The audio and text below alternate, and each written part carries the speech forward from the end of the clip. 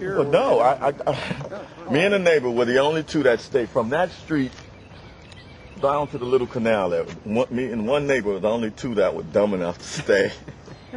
And this guy can't swim.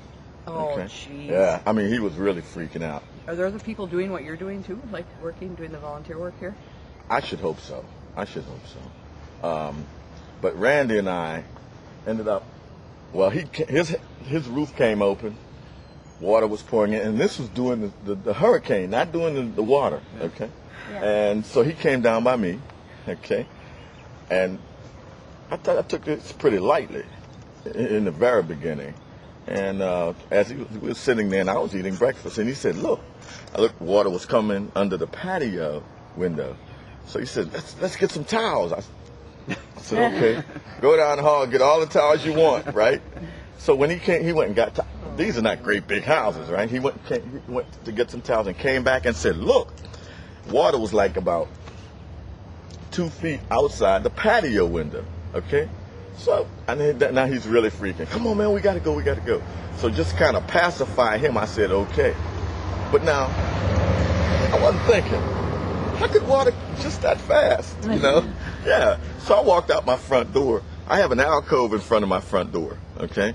You have to walk in the alcove and then in the house. I opened that thing and water was like coming this way, right? I was like, wait a minute. This is not supposed to be happening. It's not supposed to be this. When I left it then, 2 seconds ago, it was like here, right? So but what happened was the water was getting trapped in the alcove. And it was building up and it came down. God knows. I don't know how I closed the door. I can't figure out to this day how I closed that door. But I looked out the side window and the water was about up to here now. So yeah, Randy, we better get out of here. By the time we walked across the street, okay, and I kicked the window in so we could go under the water to get in, to go upstairs, the water was up to here. We just walked across the street, okay? By the time we got through the house and to the stairs, the water was up to here. You know, I mean, it just came so fast. So there's a patio, a balcony on the house. So I'm walking in on the balcony, looking down. This is Pressburg, the street running here, 9 feet, and there was a current going this way. Everything was going this way. You wouldn't believe it.